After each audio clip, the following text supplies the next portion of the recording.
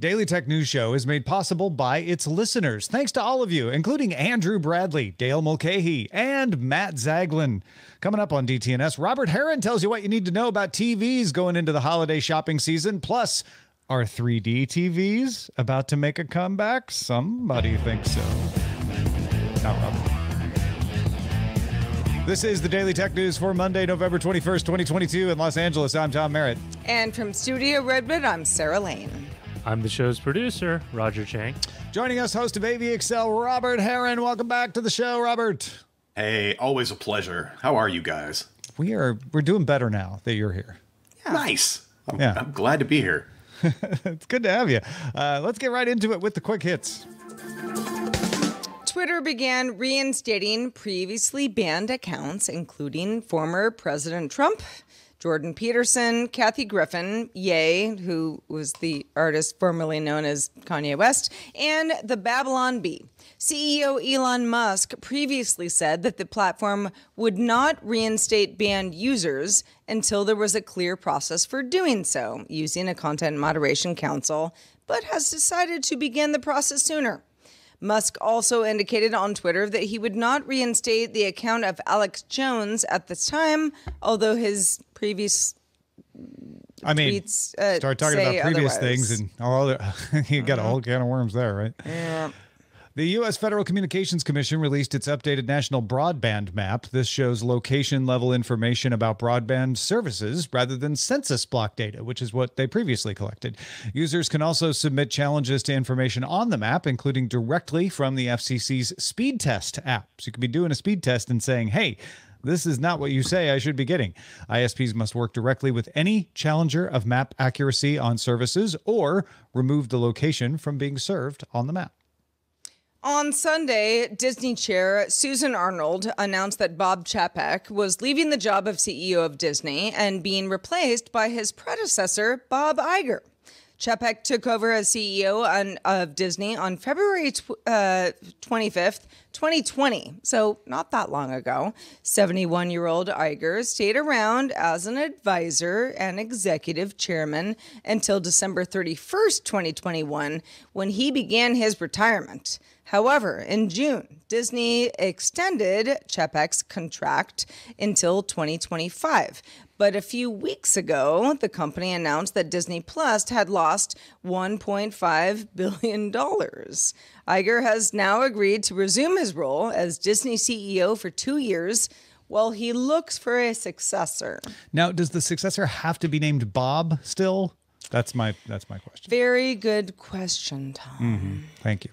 NASA's Orion spacecraft completed its first flyby of the moon within 130 kilometers of the lunar surface. As part of its mission, Orion will next enter into a distant retrograde orbit around the moon. That'll happen on November 25th. And remember, there's nobody in the capsule, so nobody was looking down going, I'm so close, I could just jump out. It's all automatic. This will see the spacecraft orbit up to 90,000 kilometers away, letting NASA engineers test its guidance, navigation, communication, and power systems in deep space because they would like to send it to Mars someday.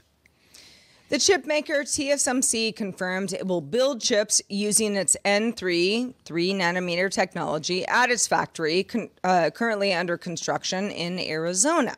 The fab is scheduled to begin production in 2024. TSMC said 3-nanometer production at the site will be its second production phase, initially focused on 5-nanometer chips, although it cautioned its schedule is not yet finalized. The company is to begin 3-nanometer production at other fabs in volume by the end of 2022. Its rival, Samsung, began 3-nanometer chip production back in June. All right, go TSMC. Foldable displays are kind of normal now. They were once a concept, and now they're a regular, if expensive, option for phones. If past CESs are any indication, we're probably going to start seeing rollable displays and stuff before too long. So what's next? LG Display has a track record of showing off the newest display trend a month or so before CES, and LG Display recently showed off its stretchable display technology, like a Stretch Armstrong, but for displays. LG displays 12-inch free-form display that can be stretched 20%. So it can go from 12 to a 14-inch size. LG sees this as a further step to truly flexible displays. It uses sub 40 micrometer micro LEDs. So yeah, you use micro LED technology for emitting the display. Circuits that are shaped like springs and a silicon substrate similar to contact lenses, so that the stuff that everything is on is bendable. Flexible displays could be useful in things with irregular surfaces like wearables, like a bracelet, or clothing. If you wanted to put a display maybe on some professional clothing, show meters or radiation levels, who knows? You could do that. Indeed, but LG Display isn't just making unconventional displays. It's also announced some interesting audio tech. Its thin actuator sound solution is designed to be installed inside cars while remaining invisible. Basically an improvement over bulky conventional speaker systems that you might want in your car, but they show up. The panel it showed off was a tenth of an inch thick and weighed 1.4 ounces. Seems like it could be, crammed almost anywhere inside a car. In place of voice coils and magnets, it uses film-like exciters that bounce off display panels and other materials. The tech isn't totally new here. It's just making a step towards practicality. Sony's working on similar technology, and LG Display showed off thin speakers and OLED panels back at CES in 2017. Robert, I know you cover this stuff. What do you make of this whole idea of speakers in cars that you don't see? I think it's going to be great if this is something maybe similar or even related to what they did with their OLED television demonstrations, where they had actuators behind the screen, so to speak, that would vibrate the screen in such a way as to transform that into a complete speaker itself, where you could literally transform every square inch of that speaker or of the screen surface itself into something that produced sound very effectively and convincingly. Now, if they could do this within a car, that would open up more spaces, say like the headliner or the A-pillars, in terms of being able to put effectively a thin film actuator right in there and basically have it produce sound convincingly. This does not sound like it's going to be something that will be producing a lot of bass response per se, so I'm sure they will be tuning that with a subwoofer, a separate subwoofer in effect. But if this can, and here's where I'm kind of curious, is this something that actually, it sounds like it does require a surface to be adhered to transform that surface into a speaker system.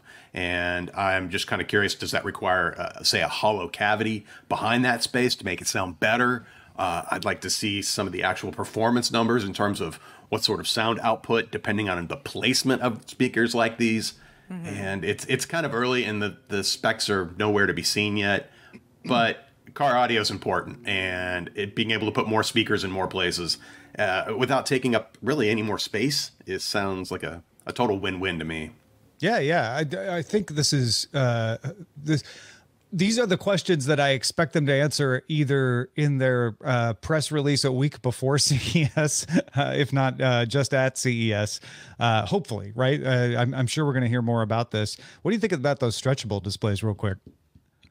I wonder what the use case is going to be. This does not sound like something where I could suddenly have an umbrella that could fold and unfold and create the coolest umbrella ever. It sounds like they mentioned, it would be something that you could target for a specific, say like in a car again, where you have a corner where you want that whole corner of the trim to be a display, and you could easily flex it enough to make it fit properly without damaging the display. It's a cool demo, and I don't think this is going to be anything like a roll-up technology per se. That they'll have other display technologies for that. But for laying, basically offering to OEMs or whoever a way to maybe integrate a display into a space or a confined area that just really wouldn't have been practical before, this could be the cool thing. Yeah, I like that. I like the wearables thing. I could see some interesting form factors there too, possibly. Yeah. Well, Wired's Omar Gallaga wrote a story called "It's Time to Make 3D TVs a Thing Again." If you're like, were they ever a thing? Well, 3D TVs were kind of the rage back at CES 2010, but they haven't really caught on. And we've had a decade now. Folks didn't seem to want to pay a premium to use a feature that required you to wear special glasses, so you constantly, might lose them in the couch cushions, and you have to pay a lot to replace. There was a lot going on there. In 2017, LG and Sony stopped making 3D TVs. The conventional wisdom at the time was that the combination of cost and inconvenience was pretty much dooming the tech. We thought it was over until Gallaga pointed out a report from A2Z Market Research predicting that the global 3D TV market will grow 25% between now and 2028. A2Z believes 3D TV will gain alongside VR, starting in research and education settings. And as manufacturing scales, costs will fall and glasses-free 3D technologies will become available to consumers.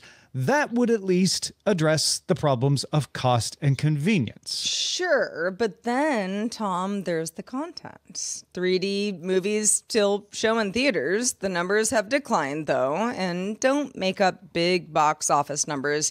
People aren't clamoring to, have that 3D experience when they go to the movies. So what would people want to watch even if 3D TV was cheap and also easy to access?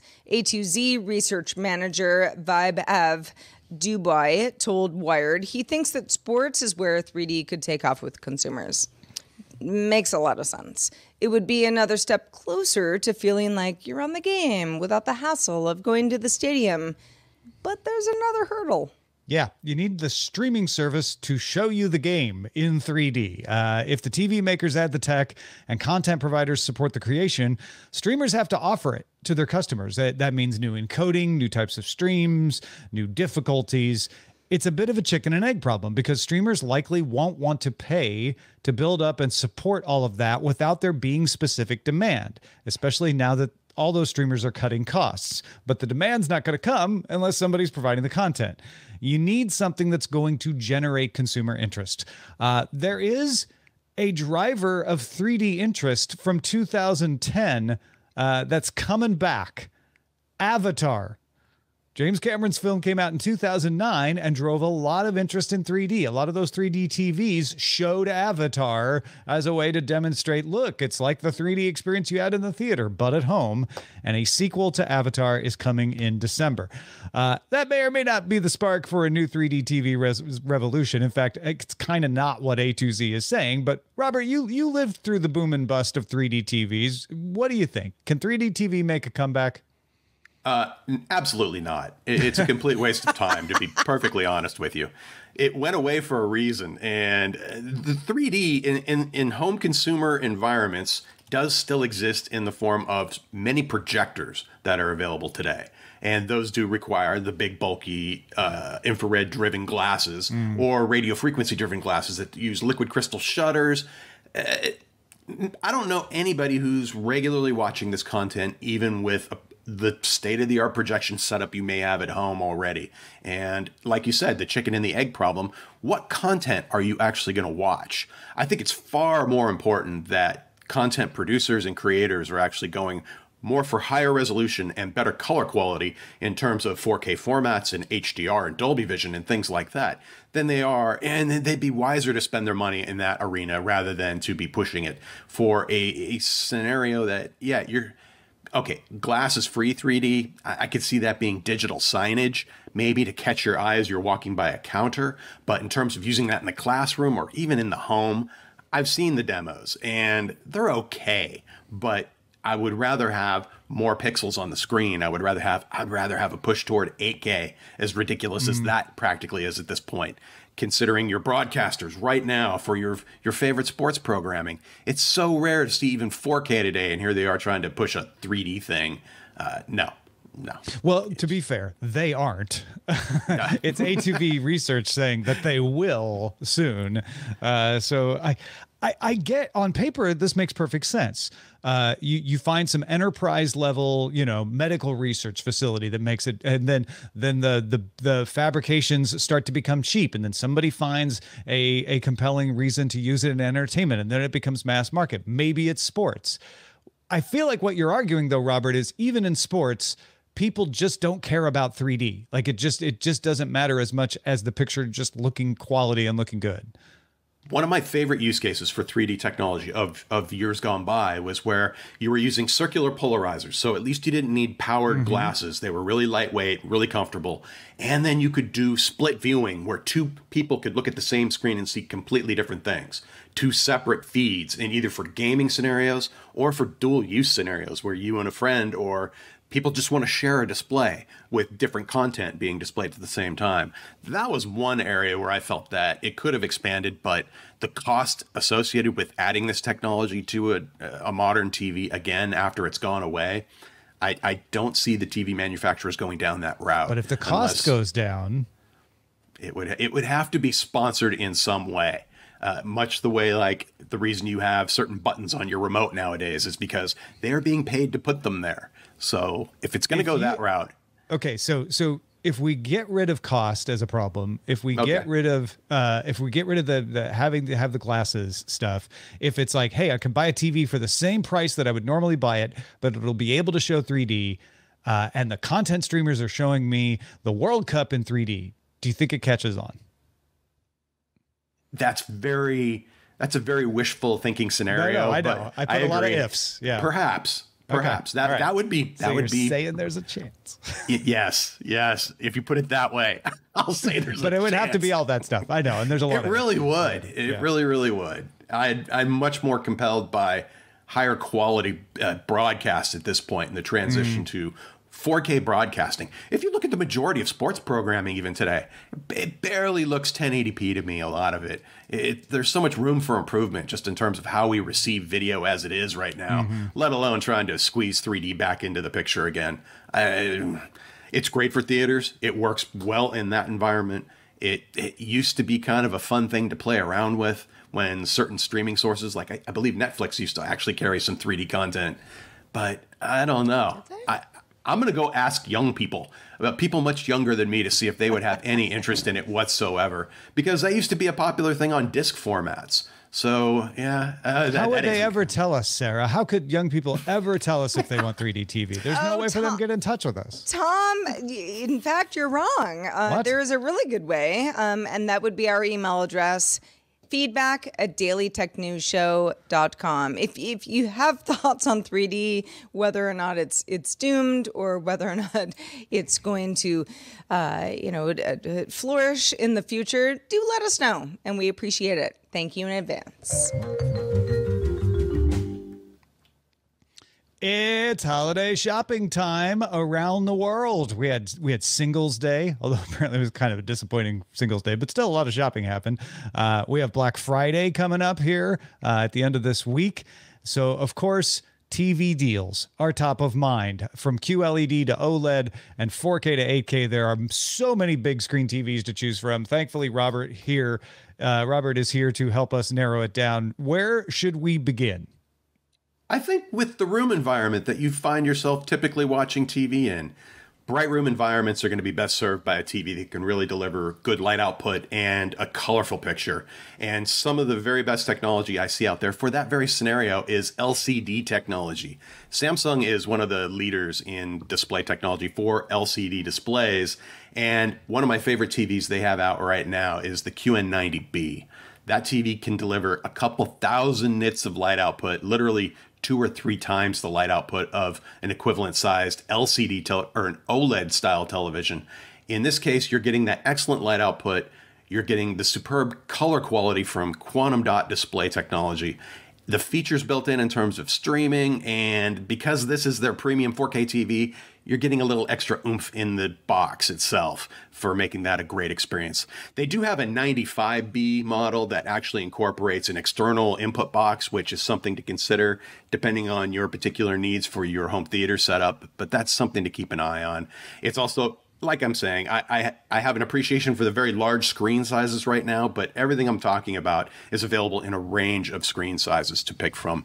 And it's all going on sale as we speak. Now, as far as Samsung's best TV of the year, if money were no object, I'm going with their 8K 900B television. This thing is just beautiful.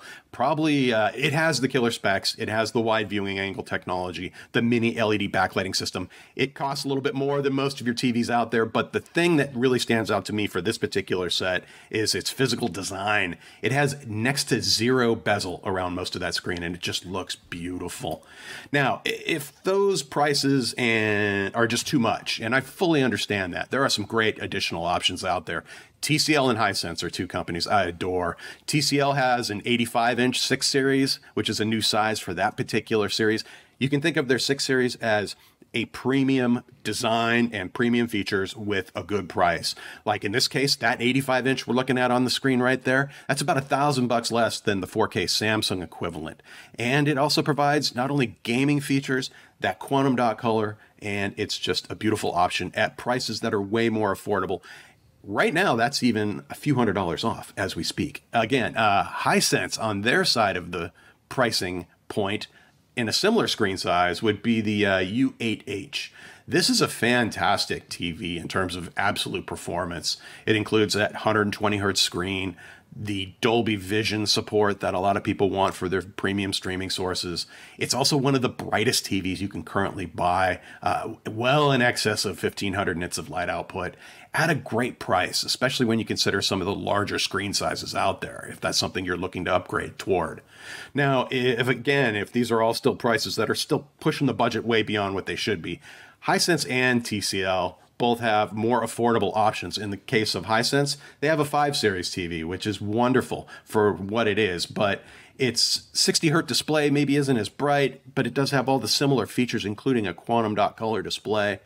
But the Hisense U7H is one to keep your eye on if you're really looking to save a little money.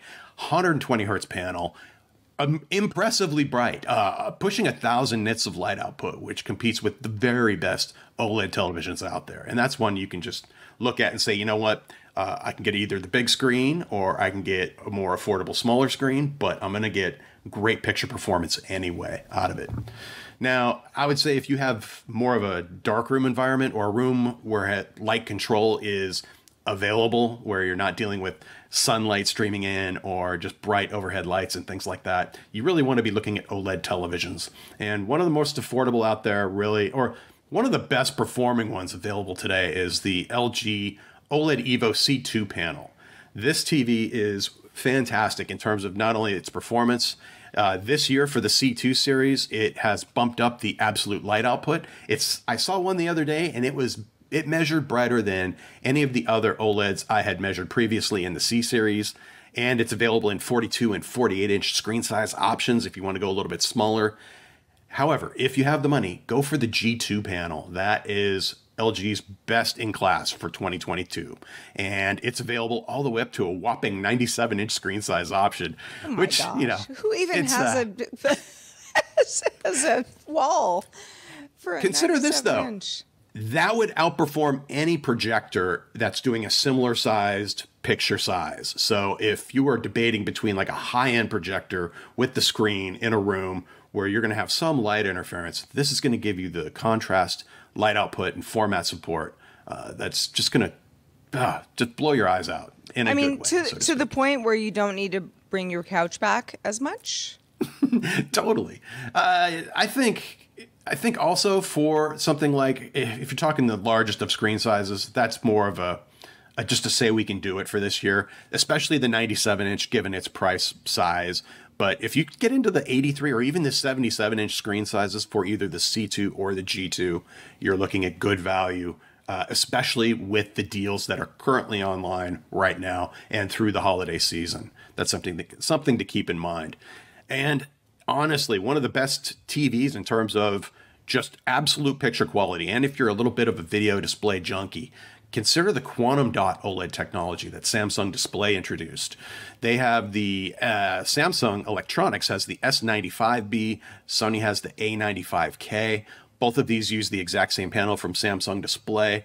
This incorporates OLED material, but with a quantum dot color converter for absolute color purity. That Sony A95K won the best TV in the most recent shootout for 2022.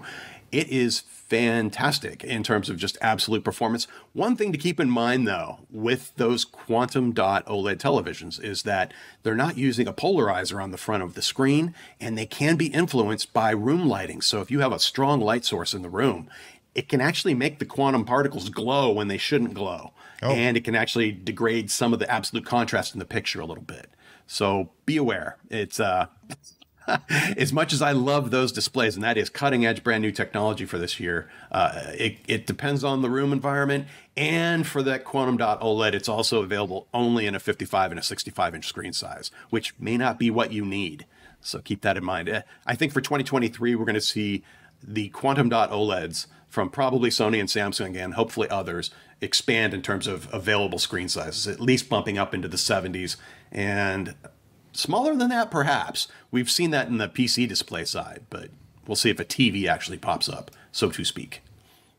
Well, this is great. If you have, no matter what kind of room you have, no matter what kind of budget you have, Robert's got an option for you. So go, if you either listen back to this again or check out the show notes at dailytechnewsshow.com. A lot of folks are going to be watching soccer these days with the World Cup happening on their TV.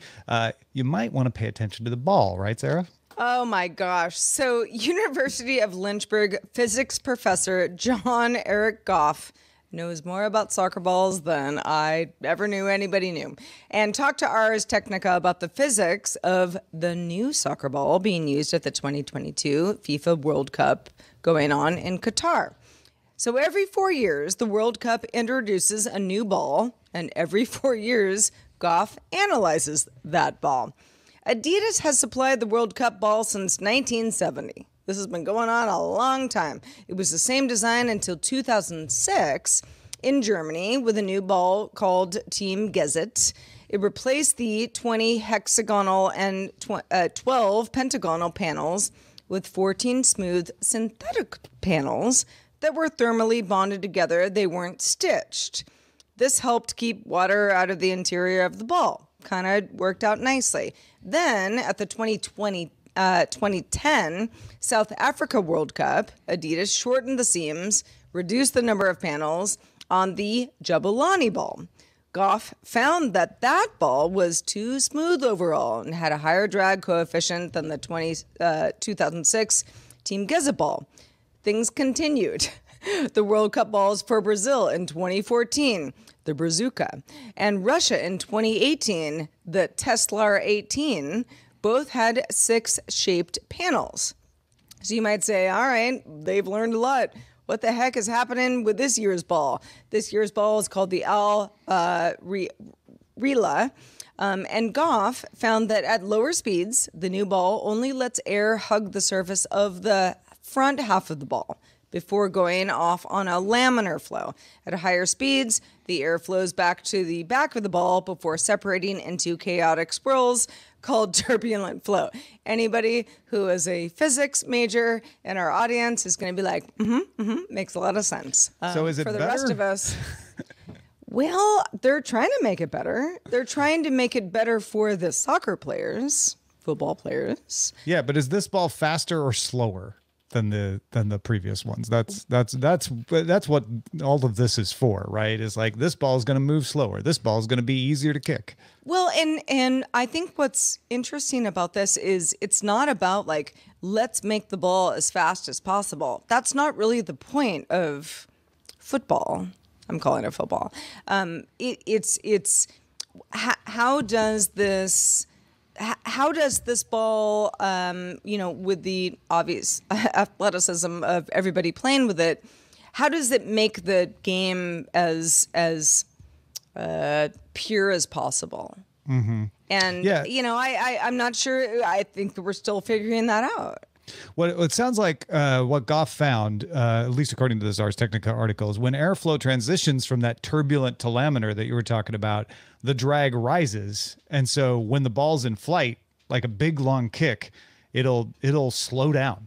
So this ball's going to slow down in the air a little more. And that means players have to adjust to that, right? They're used to, if you kick a ball, it's going to get down to the field in, half a second. Well, this one might take 3/4 of a second. You end up being offsides because you overshot it or something. It's interesting. I'm surprised that the World Cup organization doesn't actually have specs to stipulate like how much the drag can be, in a sense, for a particular ball design, especially since they seem to be changing the panel shapes and even how they're attached to one another. And that's definitely affecting the overall airflow around the ball.